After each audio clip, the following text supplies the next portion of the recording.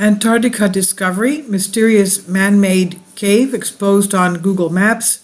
What's hiding in there? They even show images of what seems to be constructed steps leading to that opening. This is by Oilsmith Express on Collective Spark. A mysterious unexplained cave on a remote island in Antarctica has been exposed on Google Maps in what online users are claiming to be an entrance to a hollow earth or a military cover-up, quote-unquote. A mysterious hole in Antarctica sparking frenzy of speculation ranging from a top-secret military base to an ancient civilization. The origin of the bizarre entrance in Antarctica remains unexplained after the cave appeared suddenly in 2007 before disappearing from Google Maps 6 months later. Conspiracy Theories YouTube channel Third Phase of the Moon uncovered the mysterious phenomenon, and in the video caption, massive entry discovered near Antarctica, secret hidden base, ? The sighting comes from Greenwich Island, one of the southern islands in Antarctica.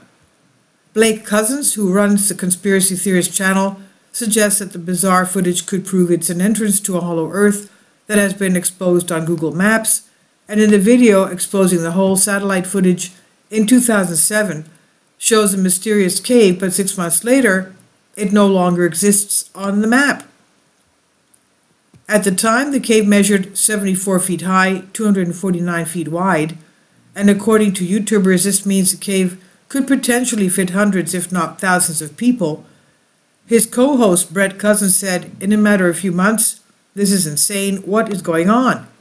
Could it be a natural event like a snow slide that covered up a cave?" Brett also wondered whether climate change could have melted the ice around the cave and unveiled secrets, quote-unquote. Blake Cousins pointed to the unusual structure leading up to the alleged cave, which resembled man-made steps. He said there seems to be a staircase entry into the cave, as we can see those horizontal things, right? Pretty wide. It's big enough for spacecraft and flying saucers or even assets in our military to fly into this massive opening, he said. Is this a base, something man-made? There's no indication this is a sinkhole. So what do you think about this? This is by Oilsmith Express on Collective Spark. Please leave your comments and thank you for your support. Kindly support my Patreon account. The daily posts are 5 videos daily, and they are totally different from what I have on my YouTube channel. Thank you so much for your support and that you find all my content so interesting. You'll find the Patreon account details in the description box.